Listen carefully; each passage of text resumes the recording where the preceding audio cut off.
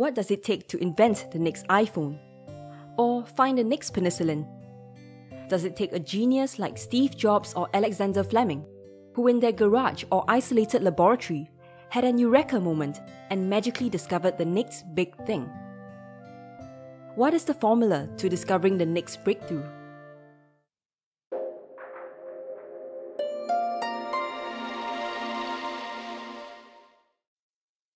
It all begins with observation. In 1987, when a group of Japanese scientists discovered an odd DNA sequence in a type of bacteria, the E.coli. These repeated sequences were something that had never been seen before. They are palindromic, meaning they read identically forwards and backwards for about 30 bases, and are separated by spaces of roughly 36 bases that are not palindromic in nature. None of the Japanese scientists were able to elucidate the purpose of these sequences. Surrendering, they simply reported the existence of the sequences and concluded the study. Some years later in 1990, Francisco Mojica chanced upon the same palindromic sequences when he was studying other classes of single-cellular organism, the archaea. They are cousins of bacteria that look similar, but have very different genetic heritage, and thus biochemistry. Like any good scientist, Mojica consulted scientific literature and saw the Japanese scientists' findings. Excitedly, Mojica posited that for the same palindromic sequences to be present in both archaea and bacteria, the sequences must serve an important purpose. He named the sequences Crispr, clustered regularly interspaced short palindromic repeats. Focusing on the spaces, Mojica painstakingly extracted each spacer and inserted them into a bioinformatic analysis tool called BLAST, the basic local alignment search tool, hoping to identify these spaces with other known DNA sequences. Perseverance eventually paid off. The spaces were indeed a match with DNA sequences belonging to viruses. Why would viral DNA end up inside bacteria?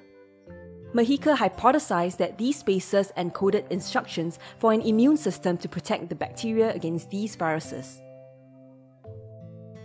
Meanwhile, in 2006, the continued discovery of CRISPR took place in a yogurt production factory that was facing a serious problem. The cultures used to produce yogurt were often attacked by viruses, causing the cultures to fail. A young scientist named Philip Horvath decided to solve the problem. He observed that certain strains of bacteria used in the cultures were immune to viral attacks, while some other strains could not protect themselves. The resistance was not due to cell membrane mutation, but was due to virus DNA sequence within the CRISPR of the resistant bacteria. Horvath carried out a series of experiments that added virus DNA segments into that CRISPR array of non-resistant bacteria that proved the hypothesis that CRISPR was indeed an adaptive immune system, a kind of vaccination for the bacteria against the virus, and that immunity depended on a precise DNA match between the spacer and the target virus. Going further, he identified a gene in front of the palindromic repeats that coded for a protein enzyme called Cas9, which is responsible for cutting virus DNA and hence granting immunity. 1 year later, John van der Woest jumped onto the CRISPR bandwagon. He was the first to create artificial CRISPR arrays, meaning that he could program the CRISPR-based immunity directly with any combination of DNA sequence and instruct the CRISPR system to protect the bacteria against any viruses. In this way, he demonstrated the first case of directly programmable CRISPR-based immunity, an artificial flu shot for bacteria. Adding on, some years later, Emmanuelle Charpentier established the full mechanism of CRISPR. She accidentally discovered the last essential component of the CRISPR system, trans-activating CRISPR RNA, or tracer RNA, which has an important role in the maturation of the precursor cRNA into the cRNA. Hence, in 2012, the field had reached a significant milestone. The 3 necessary and sufficient components of CRISPR were now known, and the discovery was made. By 2013, CRISPR had become a rising star in the scientific field, and many scientists began studying it, accelerating the process of tinkering and application with CRISPR.